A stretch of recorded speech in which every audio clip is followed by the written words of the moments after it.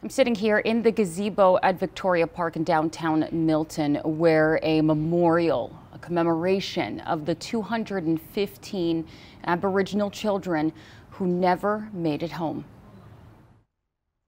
On Friday, when I heard the news, obviously, like many people in our nation, we were completely devastated by the atrocities that have happened to our Indigenous people, specifically students in residential schools.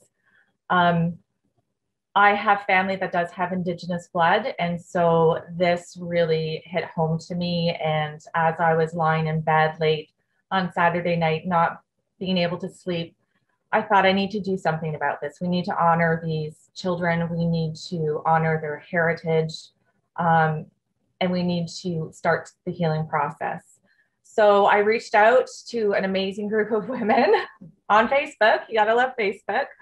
Milton Mummies, and I said, I'm looking to receive 215 pairs of shoes so that we could do a memorial for these children. And of course, the outpouring from the community was absolutely amazing.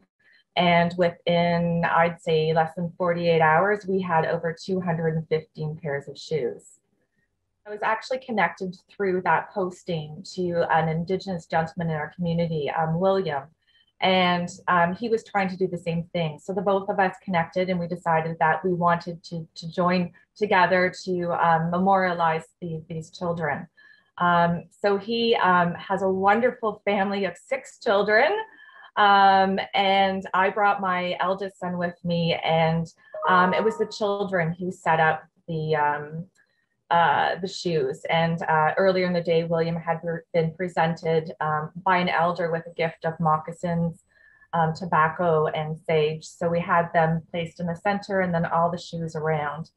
And then we did a land acknowledgement, and we thought for a while, as this land is not our land. This land was stolen, and we need to value what we have and live upon.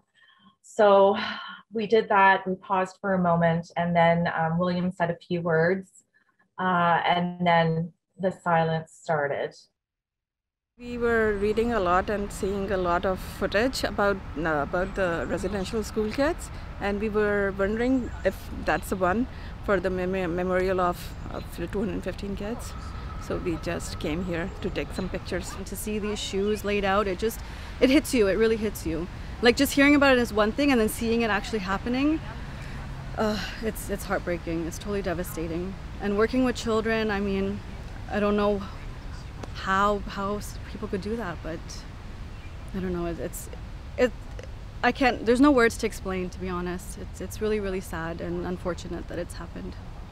If you haven't seen this memorial yet, you can stop by at Victoria Park to do so, as it will be here for the 9 days, the 215 hours, 1 hour devoted to each child.